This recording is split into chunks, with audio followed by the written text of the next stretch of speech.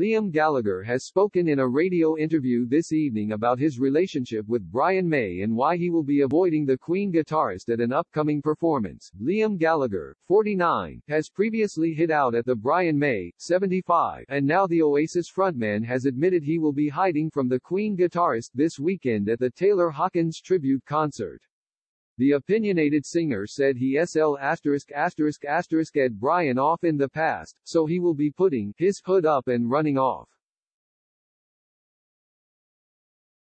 Liam made a comment this evening on DJ Johnny Vaughn's Radio X show, when the presenter asked about the tribute gig. The Oasis star said, "I met Taylor Hawkins a few times.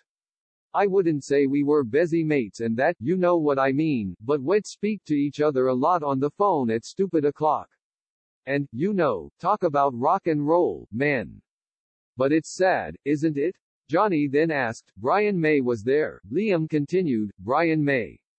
I am hiding from Brian May. I'm hiding from him because of ******ed him off. So if I do see him I'll be putting my hood up and running off." Johnny joked, "He's gone badger mad, he's badger mad." Fellow radio presenter Sunta chimed in, "I think you could take Brian May, I don't think you need to worry." Liam replied, "He's tall, man, he's tall. I just can't be *****D with the hassle.